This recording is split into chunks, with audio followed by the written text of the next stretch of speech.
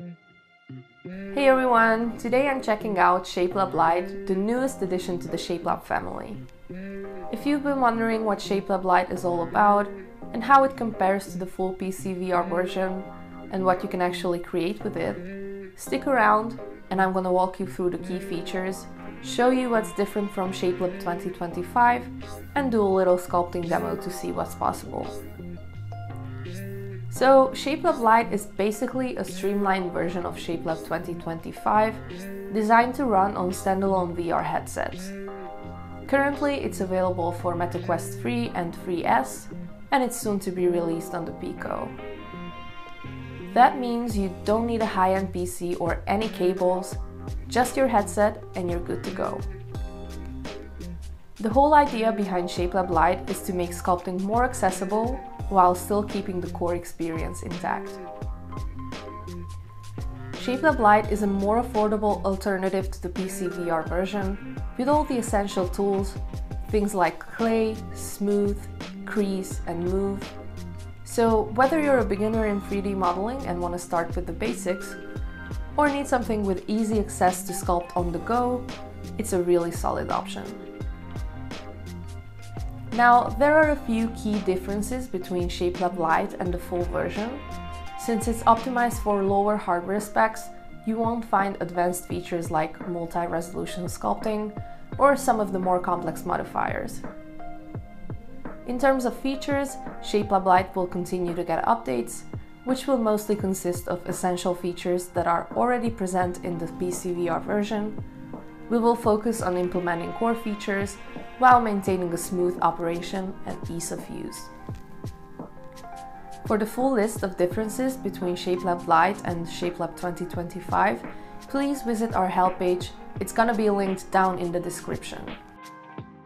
The performance is still really smooth and it feels great to use. You can even import and export models and reference images. It's just a little different than on PC. I'll quickly show you how that works. You just open up your browser, download what you need, and in Shapelab Lite at the import menu you can select your file from your downloads folder. Adjust the scale and position and you're good to go. It's pretty straightforward. Note that you'll have to grant access to all files for Shapelab Lite the first time you open up the file browser in the app or in the app settings in your headset. You can also transfer files between your PC and headset via cable.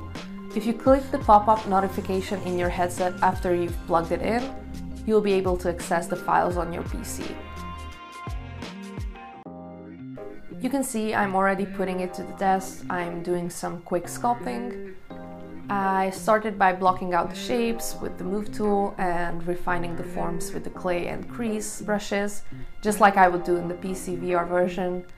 And I'm finishing it off by smoothing everything out and adding the final details. Even with the lighter setup, it still feels super responsive, and you can definitely get some nice results out of it. I can even import some of my more complex scenes in it without any problem at all, and what's really cool is that I can use pass-through anytime by just selecting it in my environments. So that's a little preview of what Shapelab Lite is capable of.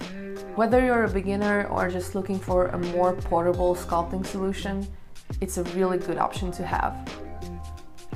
If you'd like some more in-depth tutorials or breakdowns, let me know in the comments, and don't forget to like and subscribe for more Shapelab content.